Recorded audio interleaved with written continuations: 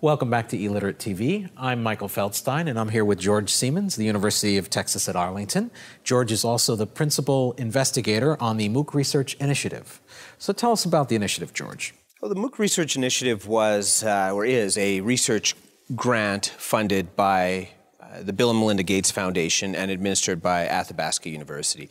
And essentially, the need that we're filling with the research initiative is the lack of quality research that is driven from an academic context around what are MOOCs doing to the education system, how are they impacting students, what do students do in the MOOC, what are the costs affiliated with it, what are the design challenges, but that whole raft of research questions around MOOCs.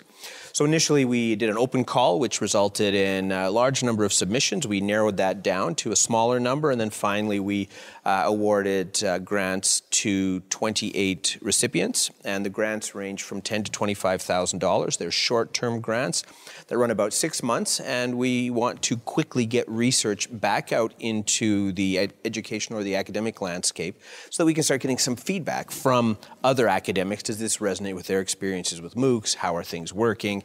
Are there gaps that are there? Because once you have a bit of a baseline of research, people can begin adding to it, responding to it, and extending it into other settings such as blended learning or MOOC research in a university context. Fantastic. Well, we've had the opportunity to speak to a number of the grantees. There's some really great, exciting projects that we have been hearing about. And so with that, let's hear some from the grantees.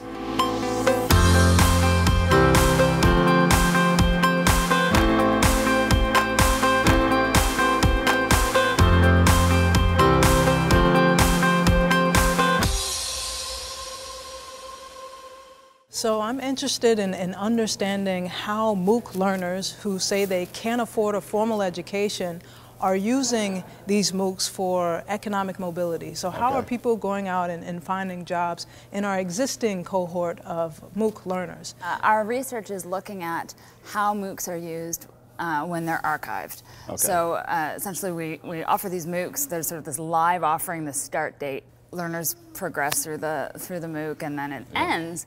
And what we notice is that people continue to sign up beyond the end of the course. So it's impossible for a faculty member to have close communication with, 100,000 students. So a lot of the communication that happens in the course and a lot of the assessment is done peer-to-peer, student to student. Given the MOOCs and their success are so reliant on that communication, we want to try to understand it better.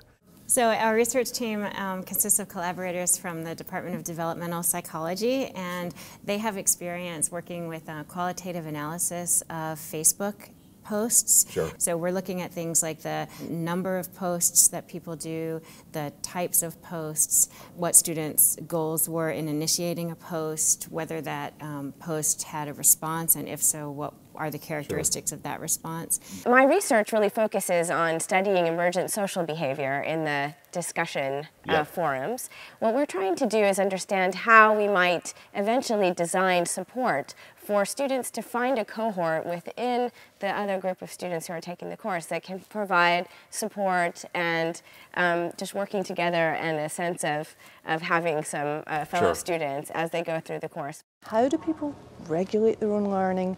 How do they set their learning goals? How do they achieve those goals? Do they self-reflect? There's a lot of literature on self-regulation, so we're basing our research on that literature and we're mapping what people actually do with what's known in the literature. Our colleagues at University of California, Irvine created a MOOC called Preparation for Introductory Biology.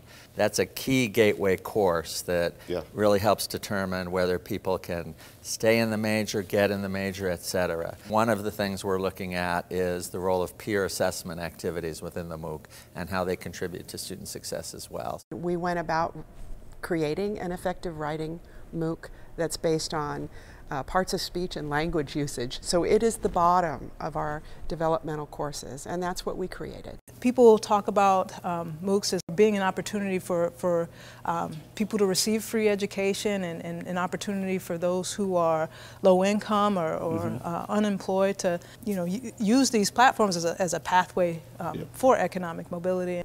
We had a perfect storm in California where we had a problem with economics tanking, and we were trying to increase transfer degrees from our community colleges to our four-year institutions, and in the process we were adding courses on that end and reducing courses on the developmental end. This course was for people who maybe had never taken an online course before, or who were at the very lowest levels of their education, and we were hoping that what would happen is they would take the course and then be able to assess into college level writing and take college classes. So it's for people who are in between. Sure.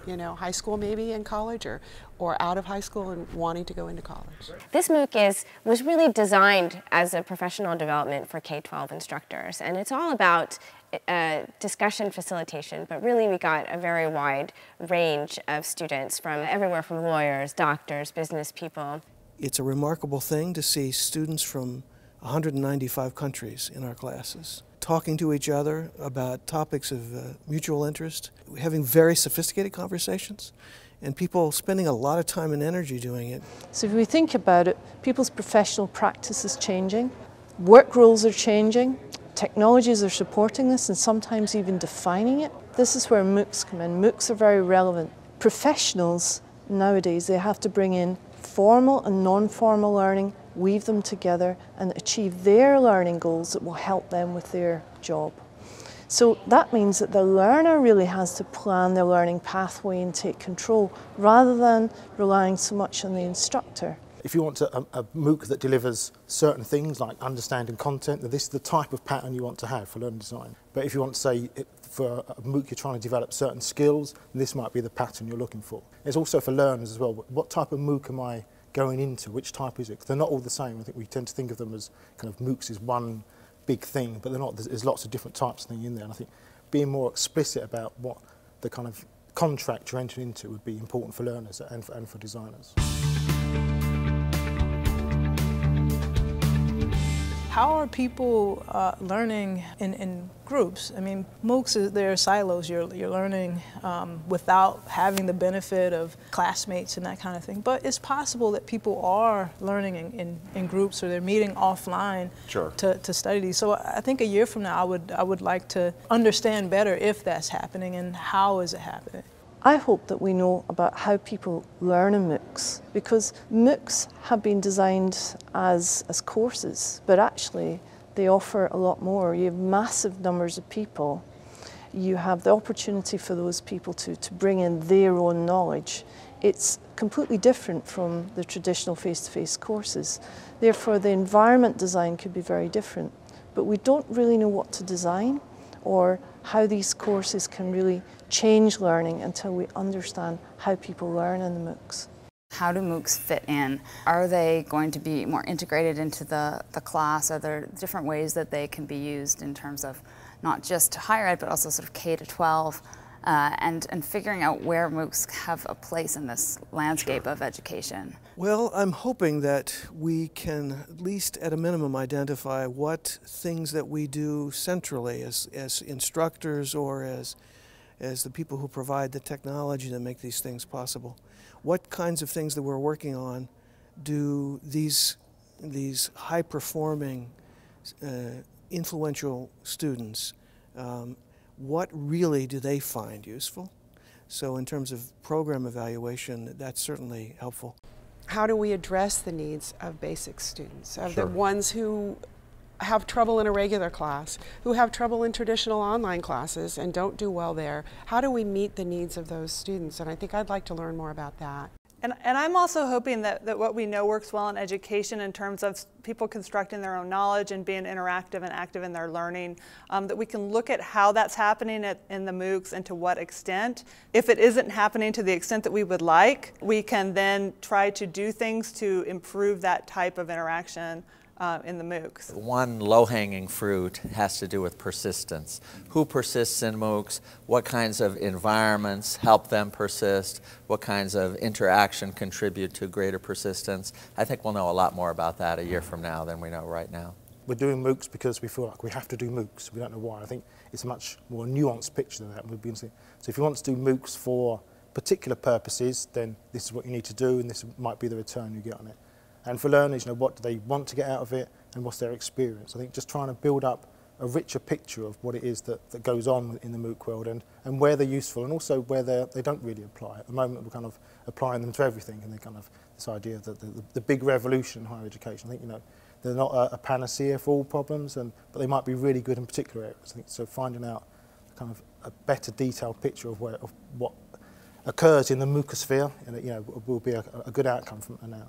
Right now, there's kind of two endpoints along a spectrum where you can find sort of paradigmatic designs for MOOCs. One is the C-MOOCs that are very distributed and not very scripted, and then MOOCs that are more like the Coursera MOOCs where it's extremely scripted and there's sort of a list of things that you do each week. And probably something in between those two is really more ideal for students. How can we build in support so that students' individual needs can be met? We think that there can be some hybrid design somewhere in between those two extremes that would be more conducive to meeting the individual needs of students and helping students find the support that they need. And really that's what we're shooting to find.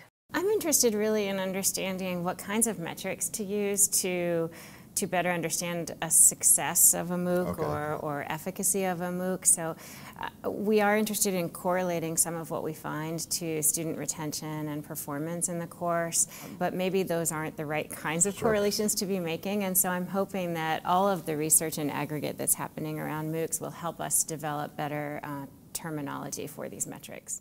What the instructors need and what we need in order to be able to persuade more institutions to use MOOCs is some data that shows that, yes, community college students who take this course and who will go back and take the assessment test again score better, or a large percentage of them score better. So that if we could show that, then we could persuade more institutions around the state to consider offering this to their students and to really promote it. I think at first there was a lot of hype about MOOCs, about it's serving all these different populations and perhaps opening a lot of doors. And I think that now, what I hope is a more grounded, realistic view, productive which is conversation, what can they be used for? I want to live in a world where people are smart, where they can write and where they can think and where they can ask questions themselves and not take anybody else's word for anything. And having that global perspective, we watched our students in the discussion forums talk about all kinds of things, some of them never having spoken to people from outside the United States ever before. I suspect it's possible that in some ways this technology could be in fact a Trojan horse that's bringing disruptive forces to bear in the traditional methods of running higher education. And I think that engaging these types of learners is a way for us to understand what's next, in my case in management education, but one could say in higher education in general. So I think it's very important that we move beyond the hype of MOOCs and actually follow these research projects to learn what's actually happening. What did you hear? Well, I heard three different types of research initiatives here. I heard researchers who had a specific educational problem that they were trying to solve, like getting remedial students ready for college. I heard researchers that were conducting basic learning research that saw the MOOCs as a laboratory for them to gather more data. And then the third type of researchers are taking a more naturalistic approach, looking at the MOOCs that are happening in the field today and asking, what can we learn from what's going on? But of course, the research is just starting. Over the next 6 to 12 months, we should be learning quite a bit more. As you look forward, what do you hope that you can learn from the research coming out of this project?